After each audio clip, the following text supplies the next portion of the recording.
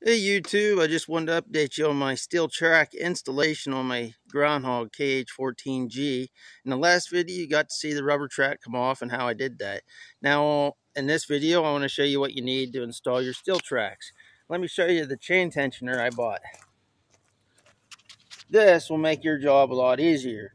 When you bring the two loose ends of your track link together with this, it'll align your holes, which will allow you to take this pin and this pin and this spring keeper and this spring keeper.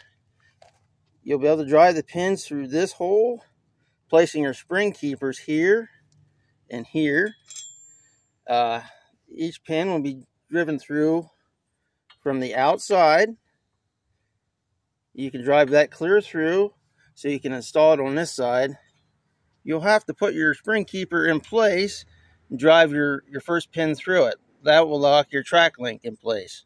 And then the same thing for this side. You'll need a punch and a hammer to do so. A little bit of WD-40 couldn't hurt during this job. And if you use an old ratchet strap, you can hook into the tracks like so and pull these tracks around, pull them in position, keeping your fingers back away from the track link so you don't have to pinch your fingers. All right, hopefully I can show you how this works out here in a little bit. Talk to you later.